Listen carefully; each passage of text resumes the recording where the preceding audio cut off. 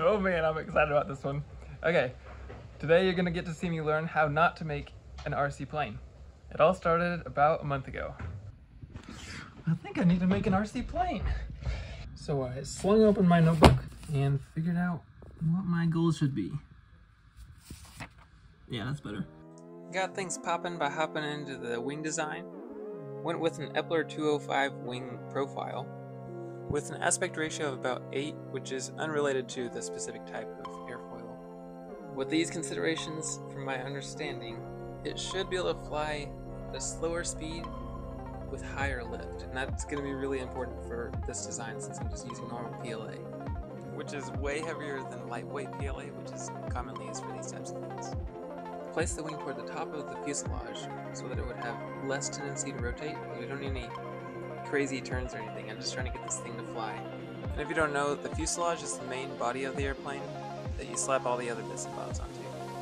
Yeah, I've made some spots for mounting all the motors, and for the tail, I plan to have elevators and a rudder, but then I figured out about these things called ruddervators. It's like a combination between the two, and that sounds way easier, so that's what I went with. I then moved on to how to actually 3D print the wing, and I watched Tom Stanton's video on this. I'll link it in the description. Really cool guy. But he wanted to design a wing that was printed with base mode, which means it was only printed in one continuous strand. That makes the wing a lot lighter, so that's what I went with first. You can see it has this weird pattern on it. I don't know really what was up with that, but I was also curious of what it would be like if I just printed it how I normally do. So I designed another one, and this time, whenever it's printing, it will print by picking up the extruder and setting it down instead of one continuous. And it was really strong, hardly a weight difference, so I just went with that one. This was the really fun part. I got to start working with all the electronics.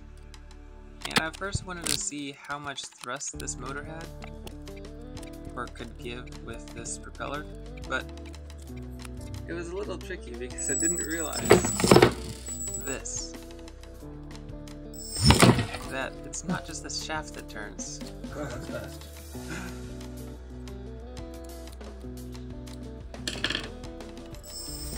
Much better. Okay, we're on a roll now. That's crazy. I don't know if I can hold that. Whew, that's scary. Alright, I just got all these rods. That'll be used for the beam in the middle of the wing. And look at that. Wow, that's pretty. Wait, hand right. Whoa, wow, I actually expected that to fail. That's amazing.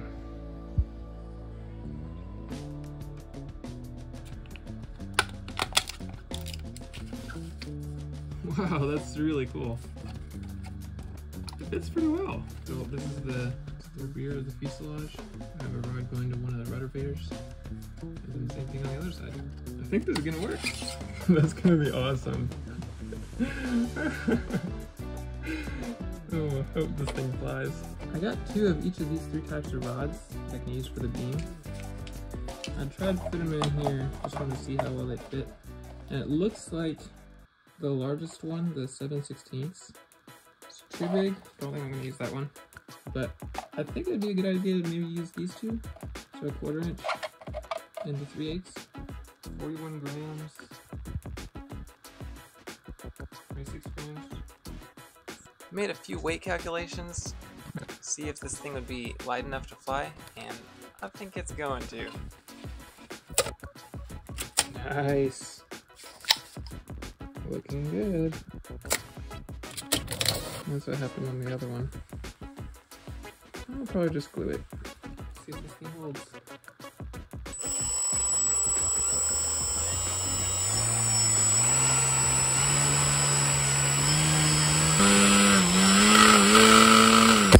Whoa!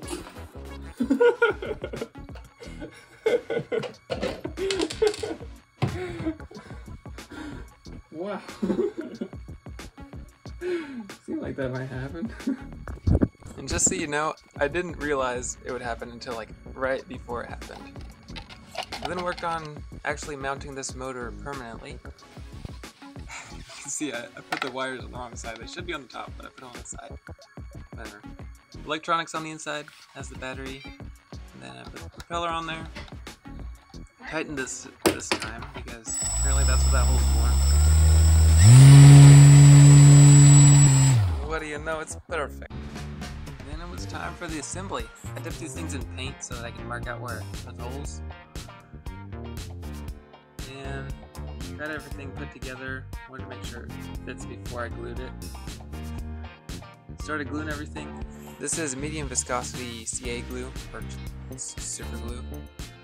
Then I got these rods out and cut them to length. Put the motors in there, the control surfaces. These are the rotavators of the V-tail.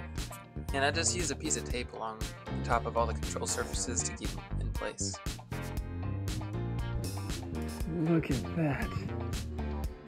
The back isn't closed because I turned it in base mode, but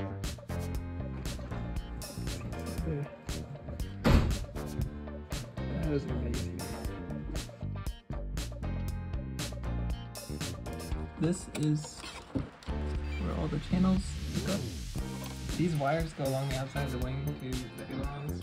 It's not perfect, but it's hopefully good enough. And then the speed controller and the battery. I think I'll wedge it in there with a sock, because that's what we're supposed to do. Here, let me show you all the control surfaces. So, the ailerons and the rotators.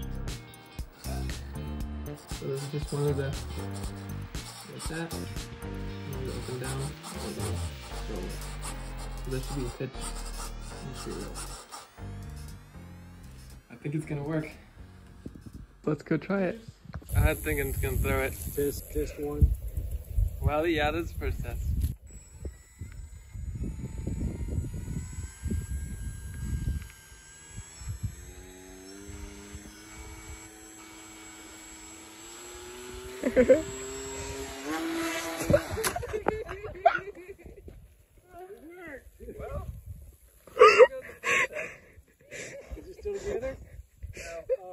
Oh.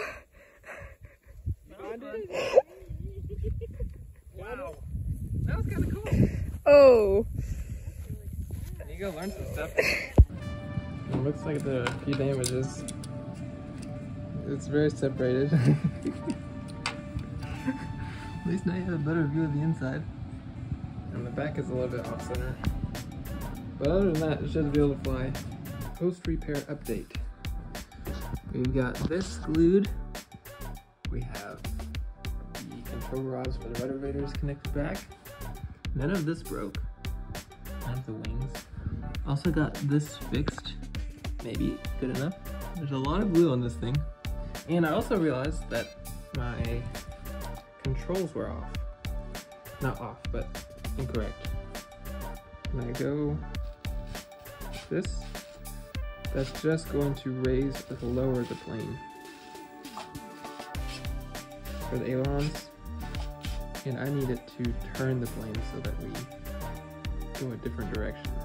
I think the rotavators can affect the yaw of this.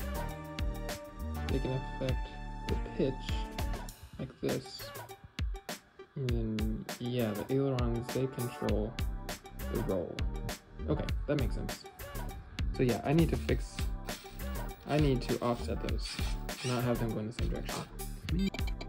That should do it. Let's see.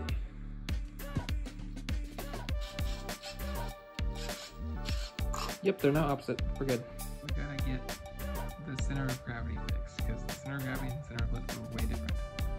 The problem I had before, I put the battery, I think it was around here, but it was too far back, apparently, because you can see it was rotating about that point, that axis, and that just made it pitch backward. I'm gonna place this in here, and then we should be ready for the second test flight. Okay, there it is. We got the battery right here with a paper towel on the other side, and a snugly placed sock. He doesn't want to move at all. To make this more clear, the center of lift and the center of gravity should be at the same point to keep the plane from wanting to rotate.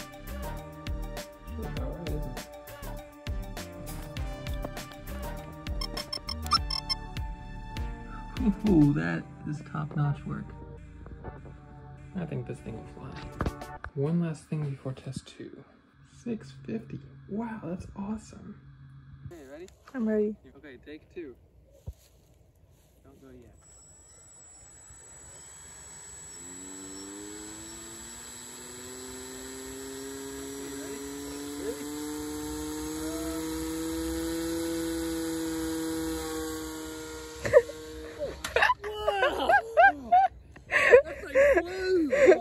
That was cool. It's probably broken. It probably is. Yeah, A lot of it speed. landed kind of hard. Oh man, that was awesome. That was a lot of speed. Thank you, Daddy. Oh no. Oh. 4 pieces. Oh. Where's the front? Oh no. It's gone. Oh my goodness. That thing was flying so fast. Did you know it would be that fast? Oh baby, it flew. Man, did you see that? That was crazy. But here are the remains. Yep, it's very broken. The wing is still intact. The fuselage is broken right there. All of the wing is okay. Motors didn't come off. Ailerons are okay. We have a few sections.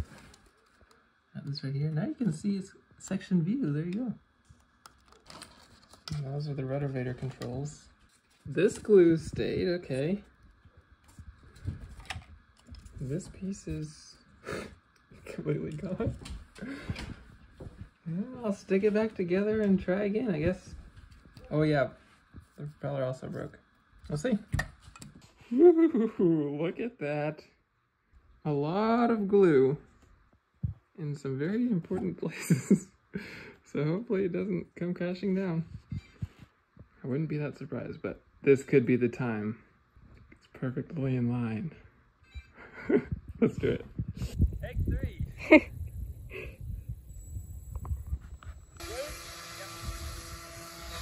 Oh.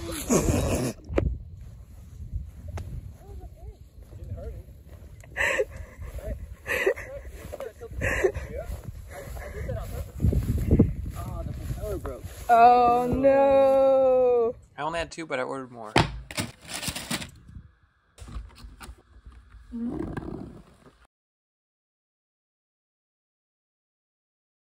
Take 4.